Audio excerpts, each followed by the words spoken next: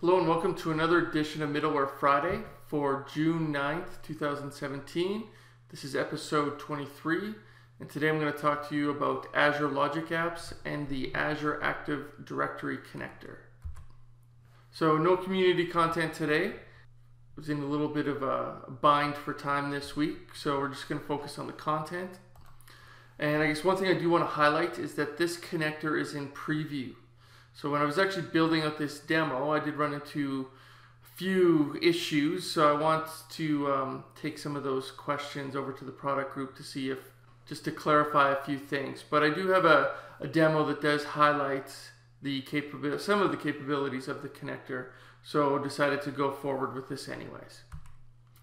So why do we want to use the Azure Active Directory connector? What's sort of the goal or the use case of using this? And I think, for many organizations, they always want to reduce the amount of time it takes to onboard people and offboard people. And I think using automation like Logic Apps and the Azure Active Directory connector will help organizations facilitate that.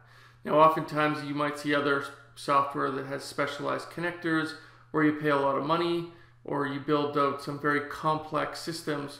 Well, we know Logic Apps are pretty easy to use, and this could actually be very beneficial, reduce the amount of time it takes to onboard someone, reduce the friction. Whenever someone starts a new job, it's always a pain if things aren't ready. And it is something that you do want to automate. You don't want to have a lot of manual processes as you actually go ahead and onboard people. So before we get started, there was a few prerequisite steps that I needed to do in order to get this to work. Now, number one, I am using my own Azure Active Directory tenant, as part of an MSDN subscription. So this is something that I had set up before, but I needed to create a new user in order to actually have the permissions to call the Azure Active Directory connector. So I went ahead, went into the portal, created a new user. I gave this user global administrative privileges in order so that they'd have the ability to actually manipulate the directory and actually create objects. So go ahead and do that. And then once I had that in place, I could go ahead and create my Logic app. Now, to keep things simple, I created a very simple HTTP endpoint.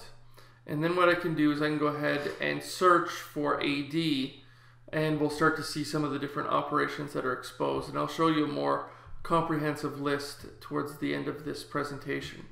So the initial operation I want to use is create user. And once I go ahead and click on that operation, I do need to sign in.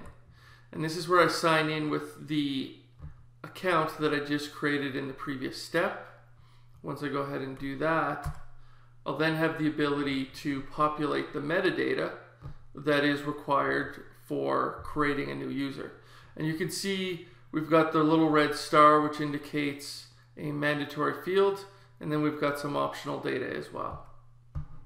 So what I've done in this case is I've used that HTTP request connector, and I've also added a JSON sample message in order to generate my JSON schema. So now I've got a type message, and I can use the Logic Apps mapping to map from my inbound HTTP request into my Azure Active Directory request. Now, in order to, make this a little bit more real or to demonstrate a little bit more functionality, I've also included a get groups of a user. So what I've also got is a delay, which is very counterintuitive under normal circumstances. But for the purpose of the demo I'm going to show you shortly, I go ahead and create a user. I then create a delay of 1 minute, and then I go ahead and add this user to some groups inside of Azure Active Directory.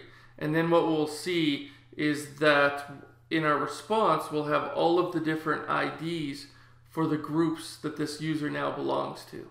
As I mentioned before, these are some of the other operations that are available. Do note that these are in preview, so mileage will vary. So now let's go ahead and jump into a demo. So I'm now in Postman, and I'm going to go ahead and send a JSON message to my Logic app over HTTP. In this case, I've got a user, my good buddy Richard Seroder, so we're going to go ahead and create him an account in my Azure Active Directory instance. I have replaced this password, so no point in trying to access my tenant with this account as we go forward. So I'm going to go ahead and click on send, and then while that's running, I'm going to go and bring my Azure Active Directory instance in, and I'm going to go ahead and add users. So I'm going to go ahead and add Richard to Integration Monday. There's another group called Middleware Friday. We'll add him to that one as well. And then one more, Yammer. So let's go ahead and add Richard over to Yammer. So now we've got him in 3 different groups. And as part of our response, which should be showing up here shortly, we'll see that the IDs for each of these different groups has been returned.